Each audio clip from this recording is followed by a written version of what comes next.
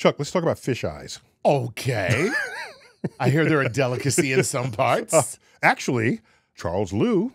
Yeah. Okay. I've had many a Chinese New Year dinner with him. Yes. And red is an important luck color in China. Big color for luck. And red snapper is always served. Okay. And he, in front of all the kids, and ever since my kids grew up, there's the ritual of him sticking his finger in the eye socket, pulling out the eye, and eating it. Interesting. This is our Charles Liu.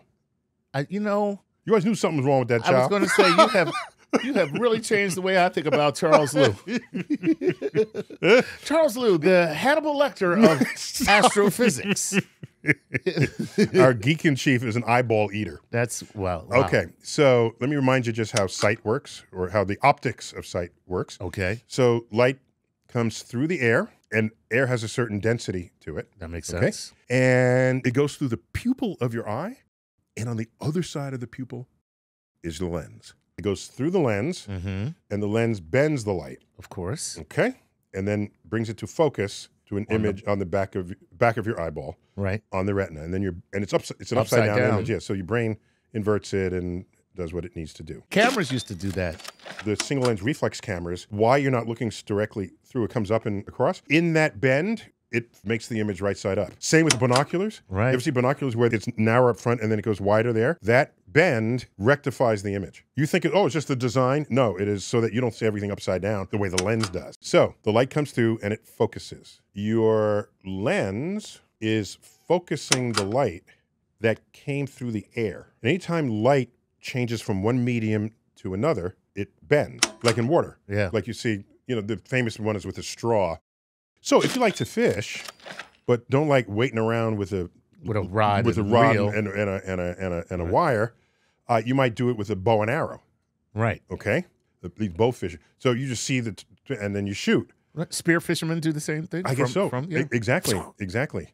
So they know, whether or not they've studied the optics of it, they know that if you aim where you see the fish, you'll miss the fish. You're not going to get it. Right. Right. Because the light bent on its way out. Right. So they have to aim below where they see the fish, because that's where the fish actually is. Right. All right. Okay. All right. So here's the thing. What they never do hardly ever do accurately in movies is they'll show a point of view of someone underwater and everything is in perfect focus. Does that ever happen to you? No. No. Not ever. No. Everything is blurry. Super blurry. Blurry. Right. Because the light is no longer coming from air, it's coming from water. Interesting, that's right. And the difference in density, because density is what does this, between the water and your eyeball is not as high as the difference in density between the air and your eyeball. Okay. And the bigger the difference in density, the more the light is going to bend. Right. So we're getting some free bend out of the light because it's coming out of the air into our eyes. Right. Getting some free bend. You go underwater, the light is not bending. It does not focus on your retina. Look at that. Okay. So. Oh, you're automatically nearsighted when you go underwater. Is that underwater. right? Is it in if it falls short, then you're nearsighted. If okay, it falls no, this beyond, one, it goes beyond. If it goes doesn't beyond, focus, then you're farsighted. Farsighted. Right. You are farsighted underwater. Okay. Like for everything, even stuff that's far. Generally, you can't see that far underwater, so it's a moot point. So, Chuck, if you want to see underwater, either you put on goggles, right, so that the light comes through the goggle, and now it comes through air before it hits your eye. Right. So that's why goggles makes everything clear. If you've ever been underwater. Oh, yeah. That's why goggles work. I only use goggles for that reason. For that reason. Okay, otherwise you can't see anything. All right. Or give yourself a really fat eyeball lens. Chunky fat. To compensate for the fact that the light is coming from water into your eye. Because it's not bending so much. So a fatter lens will bend it better. You can't just open your eyes real wide. It doesn't work. Exactly. So give yourself really fat lenses. Fat lens eyeballs, then you can focus. Guess who has really fat lens eyeballs? Don't say fish. Fish.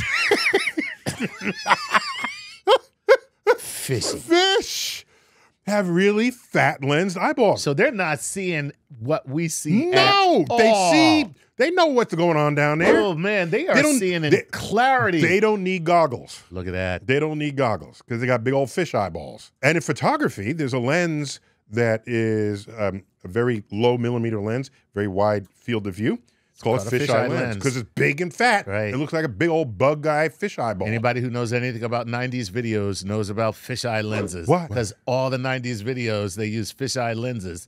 Really? You know? Yeah, for some reason, it became a super popular thing, you know. All right, it was in style. Yeah, Okay. you know, everybody was up in the, you know, and it made some reason. Oh, to get up in the lens. Yeah, they get up in the lens and it would distort you. And Yeah. everybody thought that was so cool. Yeah. So fish eyeballs, that's why fisheye is a thing to reference. Give me the fattest lens to make up for the fact that when you're crossing those medium, it needs help. Don't have that fat lens around Charles Liu.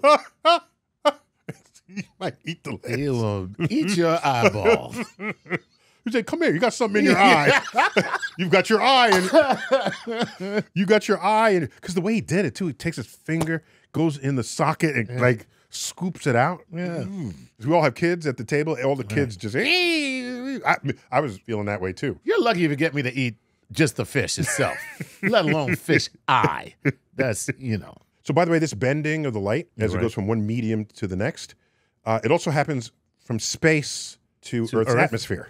Right. Okay, the light bends. So sunlight comes through the vacuum of space, hits Earth's atmosphere and bends. And that's why when you see the sun set, it actually set 5 minutes ago. And when you see the sun rise, it actually hasn't risen yet and it's not going to rise for another 5 minutes. So you're seeing the light as it was bent by the atmosphere. Exactly. To show you what you're not actually seeing. Correct. And it bent over the horizon to then hand you the sun before it actually had gotten there.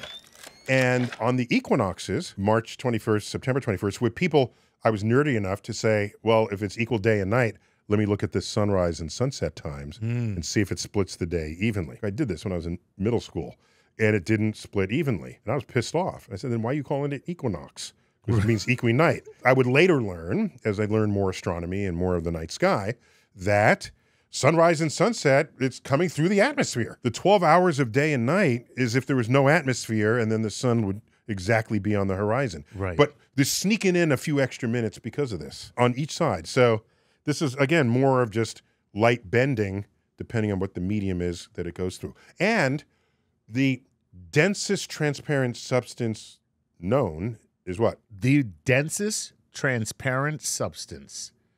Oh, I don't know if I know the densest. Take a wild guess. I'll say glass. No. You can do better than glass. Transparent. And Did you give your wife a glass ring for when you... oh, that's right. Okay, let's keep that between us. Let's not get all crazy. Letting the secrets out now. Yeah. The densest transparent, so the diamond. The diamond. So it's dense. Light going into the diamond bends the most. It bends so much that you hit a critical angle where it gets internally reflected and it stays inside the diamond and comes out in some other direction. So that's why diamonds have this glistening thing, because the light can come from over here and end up going in the direction of your eyes, but it looks like you don't know where it's coming from.